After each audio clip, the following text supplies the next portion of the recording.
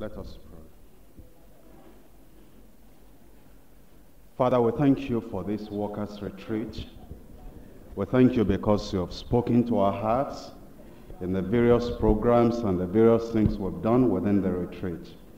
And we pray that what you have done and what you've given us will never fade away in our hearts in Jesus' name. Amen. We thank you because you reminded us of things that maybe we knew them before, but we're forgetting them. You've refreshed us. You have blessed us. And you have done things that are very definite in our hearts and our lives. And we pray that the benefit of these experiences will remain with us in Jesus' name. Amen. As we round up now, we pray that you'll be with us and assist us in everything. Amen. In Jesus' name we pray. Amen. Seated.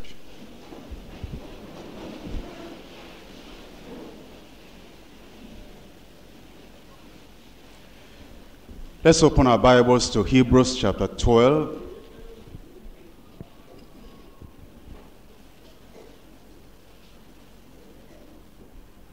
Verses 1 and 2.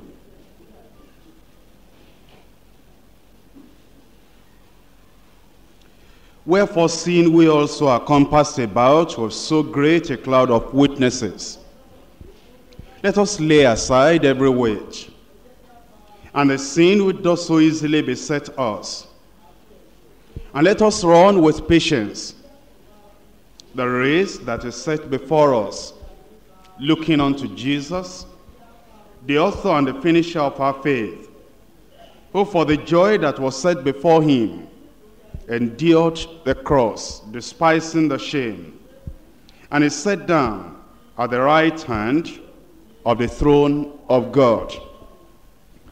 We've been here since yesterday, receiving from the Lord and reminding ourselves of the grace, the strength, the might, the power available with the Lord for us to serve more than before.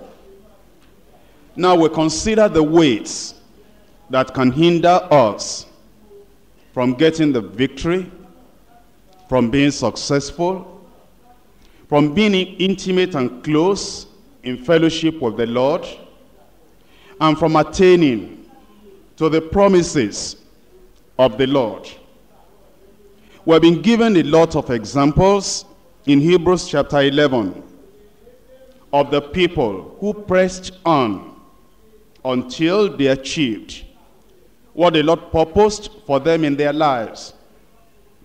The things that are related there concern not just what we call the ministry, but it concerns literally everything. It talks about the personal lives of some of the people, the family lives of some of them, and gives us examples of men and women, talks about assignments they were given to do, talked about the ministries that were committed into their hands, and talked about the various things that today we struggle with. And then he tells us, you've seen all these examples. Let's think about them. But then beyond the examples that you have got, so great a cloud of witnesses, let us look at a singular example of the Lord Jesus Christ. And he said, looking unto Jesus, the author and the finisher of our faith, who had something before him, and he set his faith as a flint, so that he'll be able to achieve what the Father sent him to achieve. There were difficulties on his way, hindrances on his way, that could have stopped any man from achieving the purpose and the perfect plan of God. And yet, we're told that right now, he's set down at the right hand of the Father. He has overcome. He has achieved. He has finished the race. That if we look to him, the same grace that was available for him is available for us. And God's love is also available for us. But then he mentions something in verse 1. He says, let us lay aside every weight. and the sin, which does so easily beset us. Only as we do that, shall we be able to run the race with patience that is set before us. So we're considering the weights that hinder. What are the weights that could drag us down, that could pull us back, impede the progress of the journey, make us become stagnant, or make us not to be able to move forward in the race that God has set before us? As you look at people in the Bible days, you will see people that all that you have recorded about them in the Bible is that they were born, they lived, they died. Nothing more about their lives. And yet we know that when God creates, he does so for a reason, for a purpose. Why then do we read about people that lived, some of them even hundreds of years, in the early part of the Bible? And the only record is that they lived, then they died. No significant thing that they achieved. In our human language, we'll say, they passed through the world like birds of the air, passing through the sky without leaving any mark behind them. Or we'll say, they crawled through life like insects. The little mark they made had been rubbed off by the legs, by the feet of the pedestrians. They didn't do anything major. And it says, if we are not careful, if we allow these weights to drag us down, impede our progress in the journey, we'll just be like that. That you will look back, and eventually you would say, what have I achieved? What have I got? And you know, your happiness in eternity will depend on what mark you are making now while you are passing through this place. And you know that we pass through this life just once. Every day that we live, we'll pass through that day just once. Like yesterday came, now it's gone. Look at this year. It's now running to a close. When we began this year, we thought it was very long. And we had a lot of plans, a lot of projects, personal, family, ministerial, whatever. And we said, well, 12 months before me, 52 weeks before me, before those 365 days run out, 366 days run out, I would be able to get this, this, and that. And yet, without knowing, there were weights dragging us down. That now, as the year is running to a close, we say, well, this one is gone, but I'll plan for the coming year. And you see, that is how many people run through life, and they never make any mark. We must begin to ask ourselves, in the lives that we have led up till this present time, what mark have we made? And we must begin to ask ourselves that by the time that we eventually leave this place, if you look at the program on your hand, where it says only remembered, that song, the second stanza says, shall we be missed, though by others succeeded? That means after we have left, would we leave a vacancy?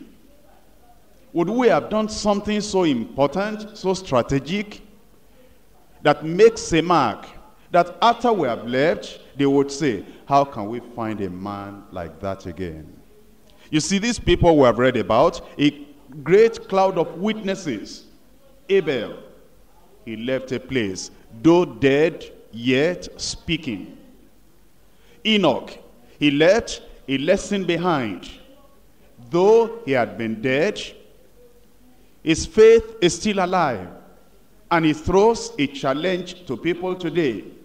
Noah, in his own generation, we read about him and we say, if I can just be like that man, so surrendered and obedient to the Lord. That man left a mark before he left. And yet, there were people in their own days. There were people at their own time. Methuselah lived long. Don't you wonder how a man can live so much like that? So many years like that. And what had he left behind? What do we remember about him? Long life, but useless life. No record, nothing. Shall we be missed, though by others succeeded, reaping the fields we in springtime have sown? What that means is that if at this sowing time you sow a lot of acres, and then during the time of the harvest, maybe you've gone for your reward, maybe you are not around, those who are harvesting the field, they would know, we didn't sow here. This is the work of so-and-so. This is the labor of so-and-so. Because now they are reaping what you sowed. Yes, but the sowers must pass from their labors, ever remembered by what they have done. Now, as you are sitting here today, if I asked you, do you remember your teachers in the primary school? Some of them, you can't even remember their names. And yet you are with them for one whole year before you passed on to the other class. What did he teach? How did he live? What was unique about him? What was different about him? You can't remember now. Even secondary school, that is still close by you. If I ask you, how about the teachers that taught you and will begin to remember this year, you remember them faintly. And you try to recollect their names. You say, well, I am poor at remembering names. No, it's not that you are poor at remembering names. It is that they didn't contribute anything significant. That's why you don't remember them. Because if I asked you in your early years, when you are very, very young, who is the person that comes to your mind very readily? Oh, you say so-and-so. What did he do to you?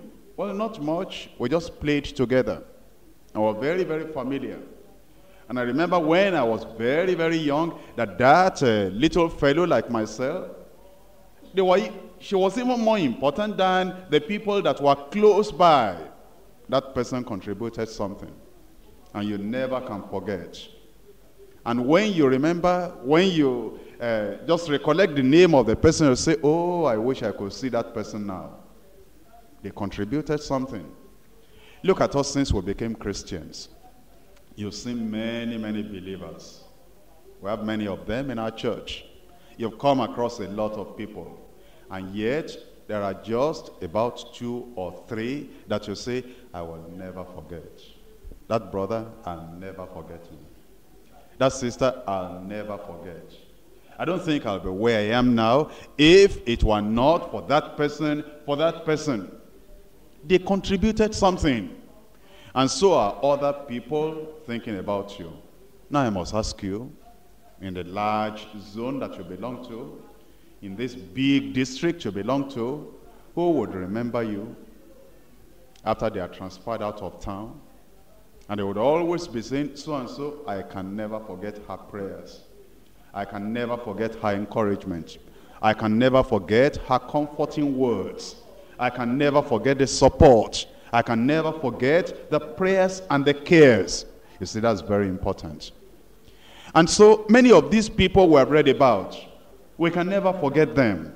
They made something so important in history, in the history of the people of God. And we're surrounded by these clouds of witnesses. But then the Lord is telling us, if you too will make an impact like that, lay aside every weight. Lay aside every weight. Immediately I read that, I begin to remember people in the Bible whose lives could have been very, very major, very, very major, if it were not that they didn't lay aside every weight. I think about Saul in the Old Testament. What a man. When he came out before the people as he was to be chosen to be a king, the people shouted. They'd never seen anybody like that in Israel. Great, powerful, with an imposing personality and figure. They said, this is the fellow we're looking for. Unanimously they said, we don't need any vote. This is our man. but he didn't lay aside every weight. I think about Solomon. He had a great future before him. A great future before him. God wanted him to be greater than his father David. And he said, you will not build a house for me, David, but your son, Solomon, he will build a house for me. That man, if he will follow me, as you have followed me, the nations will never forget him. And at the beginning of his reigning, very, very young, the Lord came to him and said, what do you want? He said, I need wisdom. The Lord said, that's very good. I'll give you the wisdom. I'll give you a good kingdom. Then I will give you riches and wealth. That man had a great future before him. Kings were coming from different parts of the world. And you remember the Queen of Sheba. Every hard question, Solomon answered. And the woman said, when I came, now I believe everything. I didn't believe everything before, but half was not told to me. But you remember Solomon. He didn't lay aside every weight. You must remember a man called Samson. He had a great future before him. Before he was born, an angel came to the parents and said, you are going to have a son. He'll be mighty. He will deal with the enemies single-handedly. Nobody will be able to forget how he will deal with enemies. And the Spirit of the Lord began to move him in the camp between Dan and Bethel. And as he took the jawbone of an ass, he destroyed the enemy. He would lift up the poles or the posts of their gates until they were saying, nobody can catch this man. A future stretched out before him, but he did not lay aside every weight. He also fell by the wayside. You come to the New Testament, and to be a companion of Paul the Apostle, what a great privilege. And here was a man called Demas. He was in the team, traveling around with this man that had revelations that he couldn't write all revelations now. He said, I knew some revelations, that's Paul the Apostle, that it would be unlawful for me to tell you. And Demas had such an opportunity. But again, he did not lay all the weights aside beside him. And I haven't seen all these examples. Here is now your own time. What is it that will hinder you? For Solomon, it was the passing enjoyment and the indulgence of the flesh. For Samson, it was an unnecessary indulgence of the flesh. For Saul, it was the preservation of some sheep that the Lord had wanted him to destroy, and Agag as well. And for Demas, it was this present world that he loved. And yet, all these things will not bring eternal satisfaction. You begin to think about yourself. All over the years, what are the things that have made you to stumble? That you said, I lost that opportunity. Why? I lost that privilege. What were the weights you didn't lay aside? Now the Lord is saying, you still have a new chance. You're still young. There are great possibilities now in your life. We've talked about the people that already they have died, and there is no going back. They cannot come back now and make right what was wrong. But here you are today. Here we are today. Still, the privilege is yours. The promise is unto you. And still to our children, as many as the Lord our God shall call. We can still make a success of the ministry. But what are the weights we need to lay aside? It says, let us lay aside every weight. Every weight. You know, there are people that would say, well, I've tried. I've laid aside some of the weights. But now the things that are hindering me and disturbing me are just this, and that. You won't be able to run the race if you still have some of those weights. Lay aside every weight. And the sin which does so easily beset us. When you're running a race, you need to be free. Completely free. When you were at school, didn't you run? Didn't you take part in athletics? Didn't you see how you were scantily dressed for the athletics? Because you couldn't carry a lot of things with you. A lot of things at your back. A lot of things on your hand. And a heavy boat. And then say that you want to run in a race. But what our teachers did not tell us when we were at school is that it is not just the weight you have externally.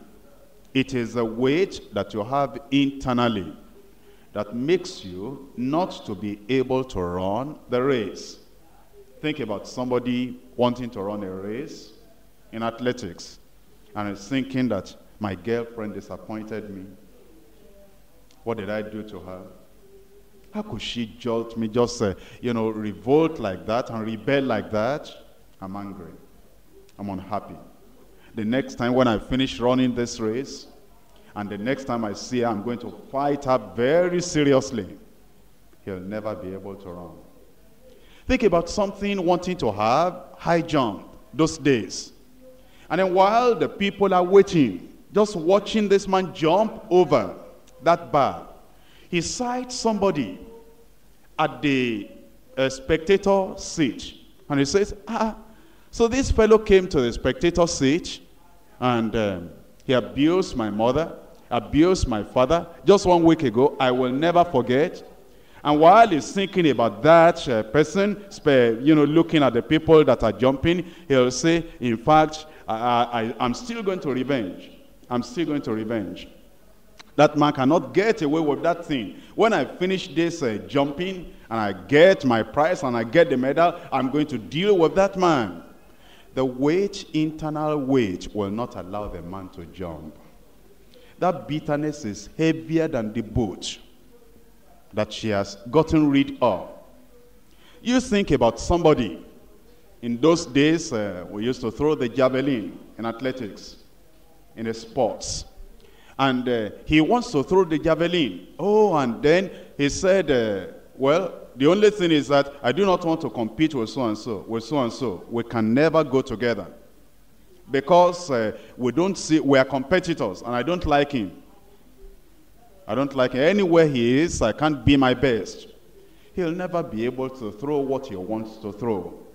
That's what the Lord is telling us, that it is the internal weight that drags us down more than the external weight. In 1 Corinthians chapter 9, from verse 24, know ye not that they which run in a race run all, but one receiveth the prize? So run, that he may obtain. And every man that striveth for the mastery is temperate, controlled in all things. Now they do it to obtain a corruptible crown, but we an incorruptible. I therefore so run, not as uncertainly, so fight I, not as one that beateth the air, but I keep my body under, and bring it into subjection, lest that by any means, when I have preached to others, I myself should be cast away.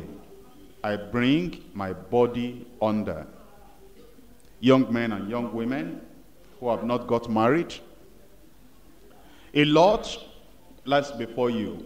A lot that you can do for the Lord. But remember, if you do not keep the desires of your body under, that alone can make you fail in the work that God has set before you. But Paul the apostle said, I bring my body under, I put it under control. I do not allow anything to control me. Haven't you found people that they were born again? They have a lot of talents. And in the Christian work, they could have done a lot. They knew music. They knew about writing. They have some administration. They have leadership qualities. A lot of things they had in their lives. And as they came to the church, you saw their zeal, you saw their ability. Oh, you said, this person will make a fine leader. God has already given him some talents and gifts that will be useful in the work of the Lord. But Before he came to the Lord, he was drinking. Now he's been born again. And at present, he had not been drinking. But he started to allow this party, this ceremony, this little thing, until the temptation came. And he started drinking. And even though he had all these qualities and all these talents, because he went back into drinking and he backslid, he couldn't do anything for the Lord. And anytime you are doing some work in the house of the Lord, you remember,